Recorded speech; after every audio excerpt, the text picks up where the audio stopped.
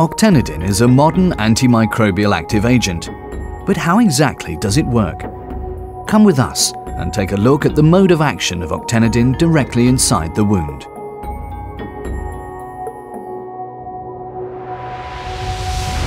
We have arrived at the base of the wound. Apart from blood and inflammatory cells, colonies of bacteria populate the wound's surface.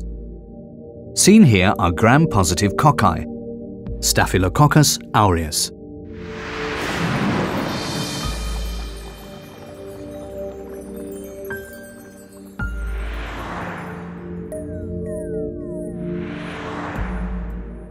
Its cell envelope consists of a plasma membrane, which is coated by a thick murin layer permeated by negatively charged macromolecules, the teichoic and lipoteichoic acids.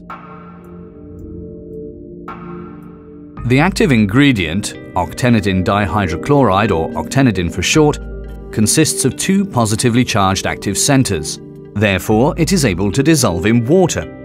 It's hydrophilic. However, due to its long hydrocarbon chains, octenidine is also lipophilic, in other words, having water-repellent characteristics.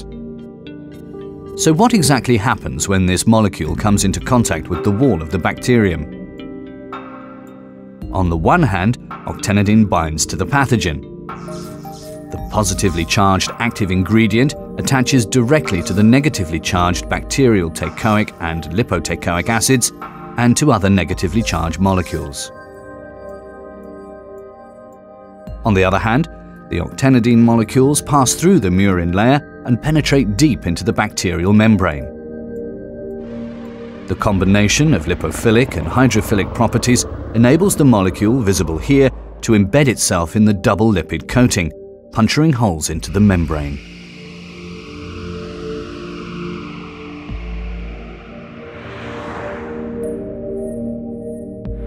Under the influence of octenidine, the whole bacterial coating becomes porous and unstable, and the germ is killed off. Octenidine provides several simultaneous advantages. It has broad-spectrum antimicrobial activity, effective against gram-positive and gram-negative bacteria, fungi and viruses. Octenidine is also suitable for sensitive patient groups, such as expectant mothers, newborn and premature infants, due to its excellent skin and tissue compatibility. It is not locally resorbed, thereby reducing the risk of systemic side effects. Octenidine has a remanence period of 24 hours, providing long-lasting protection against invading microorganisms and presenting no danger for the development of resistant germs.